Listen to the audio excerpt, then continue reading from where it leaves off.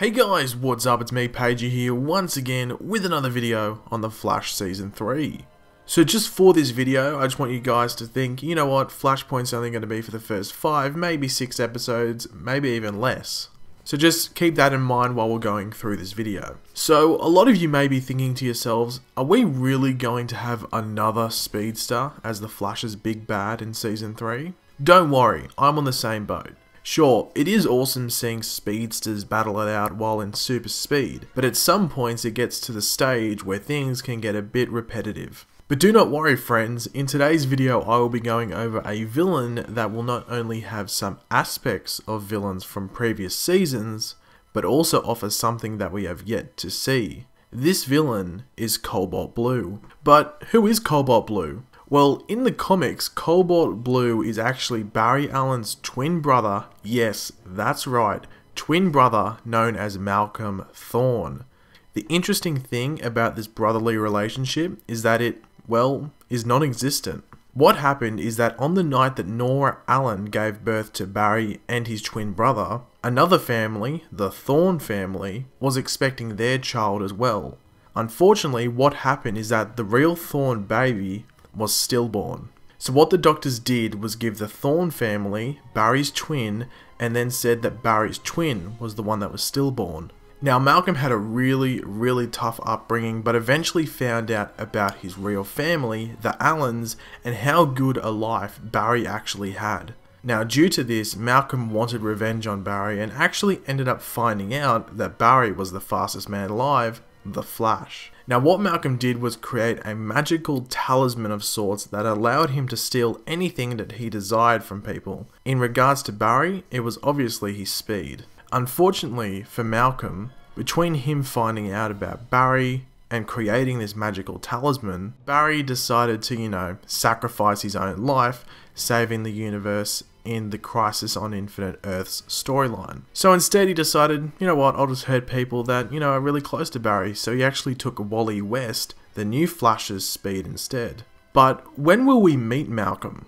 Well, it's actually good news, because we already have, in the form of Eddie from Season 1. Yeah, that's right, Eddie Thorne.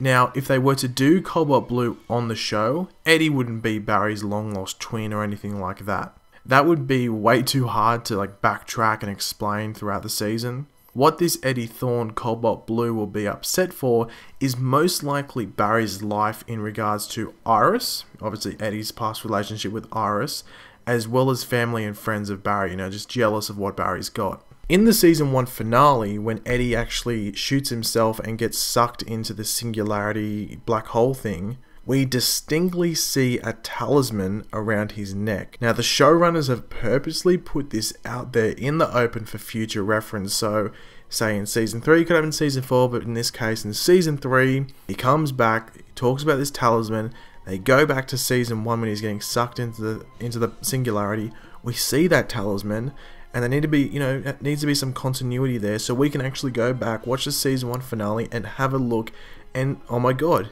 it's there. So what we can take from this is that possibly the singularity may have brought Eddie back to life and done something, fantastical with that talisman that was around his neck. He may also have suffered some memory loss, because he was sort of dead and then came back to life.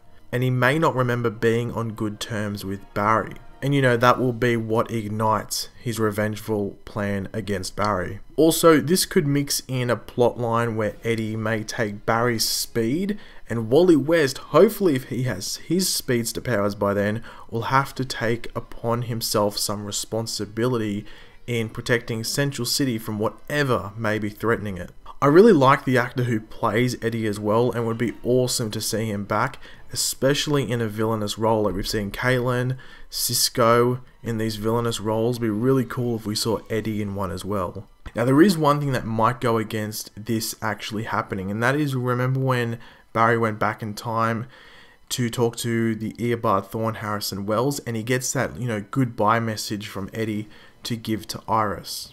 Now there is one way of looking at this as a closure message just for Iris, but in some ways it could be a closure message for every audience member in regards to Eddie. Like this is the cutoff point for Eddie, we finally got to say goodbye to Eddie.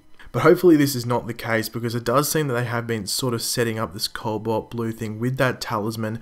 They, as I said before, it was distinctly out there. So they really wanted us to, you know, catch that, and they would use it as future reference. Thanks for watching, guys. Leave your opinions in the comment section below. Would you like to see Cobalt Blue appear as a villain in the Flash Season 3, or just a future Flash season in general?